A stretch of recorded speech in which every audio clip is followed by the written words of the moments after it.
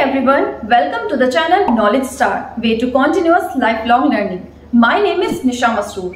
In this video, we will get to know about synthesis of gelatin nano and microparticles by our expert Professor Bohidar, who is associated with National Center Excellence in Agro Nanotechnology, Terry Nanotechnology Center, India. He has 31 years of academic experience in teaching and research. His area of expertise includes nanoscience and nanotechnology, nanobiointerface science, soft matter science, polymer physics and biophysics. We'll explain to you in detail about this topic. So to get complete information, watch full video without skip.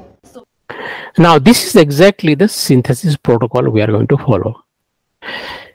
Now realize that gelatin is a wonderful hydrogel forming material. And these hydrogels are thermoreversible hydrogels, and this gelatin concentration is about 2%. This is the threshold gelatin concentration of gelatin. We don't want the gelatin to gel in the aqueous environment. So we'll stay in a concentration of less than 2% weight by volume. So focus on the left hand side where the protocol for making gelatin nanoparticle is given. You make a 1% solution, dissolve gelatin in water at 60 degrees Celsius, stir it for about 1 hour, wait for it to become a optically clear solution, which basically meaning that it becomes homogeneous after that. Switch off the heater, bring it down to room temperature. Now your precursor solution is ready. Okay, now your gelatin is in an equilibrium state where the chains are completely hydrated with water molecules, and it will stay like this forever. Now I want to dehydrate it, break the hydration layer. What is going to be done is we add ethyl alcohol to it. Ethyl alcohol being a much smaller molecule compared to gelatin, it can orient itself very nicely and try to rapidly form hydrogen bonds with water molecules that are available. So the water molecules which are providing hydration to gelatin chain will abandon the gelatin chain, will immediately go and form hydrogen bonds with ethyl alcohol, because it is much easier to form hydrogen bond with ethyl alcohol because ethyl alcohol is a much smaller molecule. Hydrogen bond, if you remember, is a directional bond. Between the OH, there is a specific angle there. It's close to 179 degrees or so. So many times to achieve this, the water molecule has to orient at a very awkward position, and it gives a lot of energy required.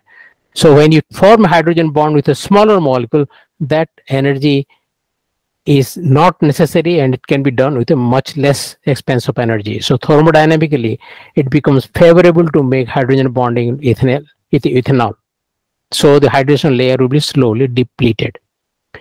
Add more and more ethanol to it, more and more hydration will be lost.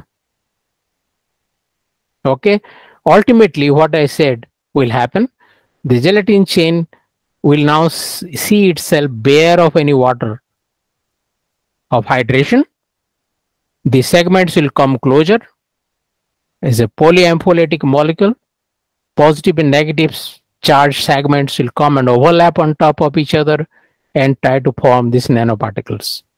Simultaneously, two similar gelatin chains also will come together and start a intermolecular interaction process, start forming aggregates.